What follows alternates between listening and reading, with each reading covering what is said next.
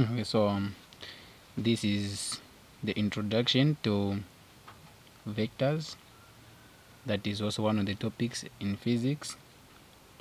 So under vectors, if we are trying to relate to grade 12 or secondary level, we are going to understand that under vectors, that's where you're going to find the definition of what a vector is, as well as a scalar quantity. So we know that in simple definitions, if you define what a vector is just a quantity which is having both magnitude and direction. The meaning of magnitude will simply mean it can either be the displacement it takes, it can either be the velocity it takes, and so many other quantities that falls under vector quantities. But when it comes to scalar quantities, automatically scalar quantities simply mean all the quantities that only have the magnitude without a direction. So those are the definitions of two different quantities we're going to be talking about in here. So if someone is to say what are the examples of vector quantities, so here I'll write the examples of vector quantities. The quantities, and on this other side I'll write the examples of scalar quantities. Okay, so if I'm to specifically give out the examples of vector quantities and scalar quantities, I have to point out all the examples that have magnitude, or all the quantities that have magnitude as well as the direction. I can start here by saying the force. I know that if I'm pushing something on a horizontal surface, a force can point in a specific direction to make a given object move. So hence, the force in this case is an example of a vector quantity. Apart from force, we also have displacement. Displacement is also one of the examples of vector quantities. Apart from that, I can also have the so-called velocity. Velocity is also one of the examples of scalar quantity. So basically, we have so many examples under vector quantities. So when I come to this other side, here I'm saying a force is an example of a scalar quantity. Displacement, meaning that the other thing apart from displacement is going to be the same meaning or the same quantity, which is as just one and same like displacement. So examples of scalar quantities here, I can put distance, because distance, it only has the so-called magnitude without the direction. So distance, sorry, I'm talking about distance here. Distance. So here we are talking about velocity. Here I can put what is speed. So another example we can put is work. Work also falls under the so-called scalar quantities, but it is made up of two different vector quantities. So like we said, since we are saying vector quantities, they have magnitude as well as the direction.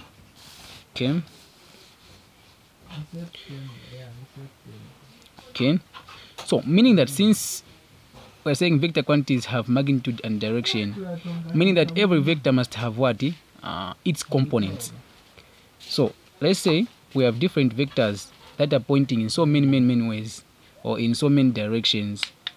So specifically, these are the examples of vector quantities. So let's say you're talking about a force. If an example has been given in this case, whereby they're saying 4 different forces, this can be my example. This can be my example. 4 different forces acting on 4 different forces acting on the ball are 15 newtons, 15 newtons, 30 degrees. And then we have 10 newtons, 20 degrees. We can also have 5 newtons and 45 degrees, and 20 newtons, 60 degrees. So the rule of vectors, actually the best rule that applies to vectors is that all the angles has to be read from the positive x-axis, and the angle that is going to be crossed by the component, since we are saying all these vectors must have their components since they are raised at a given angle, definitely all the angles that are, in short, all the components that are cut by the angle, they must have what? They must have carried a cosine. Remember, we are normally using two different identities in this case, which is cos as well as the sine. Cos and the sine. Okay, so we are saying these vectors, they all act at a given bow. So draw like this using the x or y plane. Remember, like I said, the component that is going to be cut by the angle must carry cosine. So basically, before even I move to the next point, vectors can be solved using so many methods. We have component method, we have analytical method, we have also graphical method. So in this case, we normally prefer using the so-called graphical methods by drawing a table that is showing all the components. So specifically here we have 4 different vectors. Having 4 different vectors, I can draw all these vectors on an x or y plane and show all the angles depending on every vector. Okay, so we can have the first vector here, which is what? 15 newtons, or rather I can put my 5 newtons, which is raised at a given angle of what? 45 degrees. We also have the other vector, which is 10 newtons being raised at a given angle of what? So this is 5 newton. We also have this one, which is raised at a given angle of 20 degrees. Definitely we have the other one, which is raised at a given angle of so this one, this is my 10 newton. The other one, we have this angle, which is 60 degrees, the one which is having 20 newtons, and the last one, which is having an angle of 30 degrees from positive x axis, and this one is 15 newtons. So this one is raised at a given angle of 30 degrees. Okay, so I can draw these vectors separately. Draw them like this. I have the first one, which is having 45 degrees, and the one which is raised at an angle of 45 degrees is 5 newton. I'll have the other vector here, which is being raised at a given angle of 20 degrees, and this is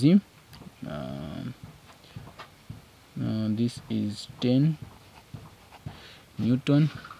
You can also write the other one somewhere there, which is raised at a given angle of 30 degrees, and this is the one which is raised at an angle of 30 degrees is 15 newtons, and the other one here, which is raised at a given angle of 60 degrees, like this, which is what? The one which is raised at a given angle of 60 degrees is 20 newtons. Remember, I said we have so many ways of calculating vectors.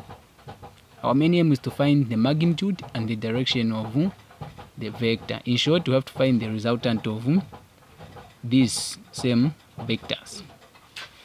Okay, we can proceed. Remember, all the angles must be read from positive x axis going anti-clockwise until you reach or you touch a given point. Alright, I think you can proceed. So like I said, we are using the analytical method to solve the resultant of every vector. Okay, alright, so like I said the component, remember we have the x component and the y component. So the one which is going to be cut by the angle, this is my vector and it has a resultant like this. So if this one is the one which is cut by the angle theta, automatically the component here, the x component, you are going to do what? Must have carried a cos theta. So if I want to resolve this into its component, I'm resolving this into its component. Then I have to say x has to be equal to r cos theta. Why do I include cos theta like this? Because this is the only angle which has been cut. Sorry, this is the component which has been cut by the angle. Then in continuation, you want to get the what? The y component again. You say y has to be equal to r sine theta. So in short, the x component always supports, in short, the angle where it cuts, the component which is cut by the angle must carry cos. Must carry cos. The one which is not cut by the angle has to carry what? Sine. That's how these things are going to be resolved. So every vector, suppose here we had 5 newtons, meaning that where there is 5 r here, I have to put what? 5. Theta, the angle that is raised by what? The same force, which is given in the what? In the question. If I'm to turn it like this, we have 5 newtons, which is raised at a given angle of what? 45 degrees. So every vector here has to be resolved like that. The one or the component, in this case, we have the x component here as well as the y component there. So since this one is where we are starting from to read our angles, automatically all the x component must carry cos for every vector. Okay, so whenever we are to display these vectors on this table, which is the analytical table, this is what we call analytical method, whereby you are displaying all the vectors on the table so that you find the components.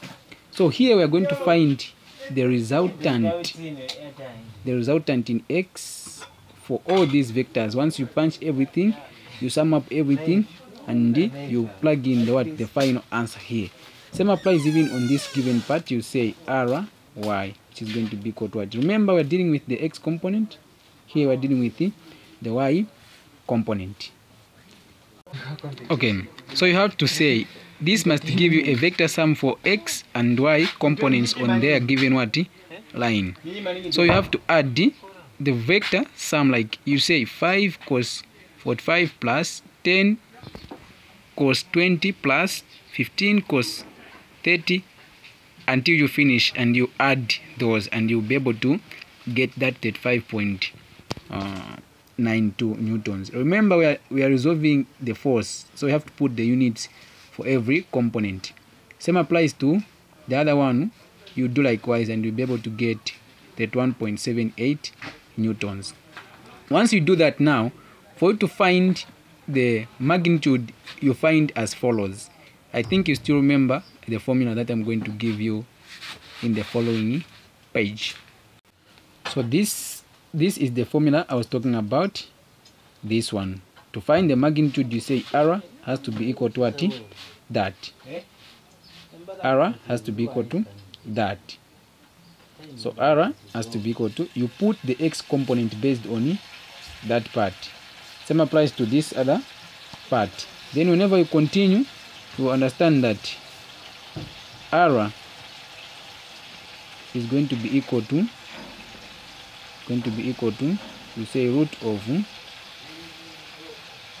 you get your calculator and punch 35.92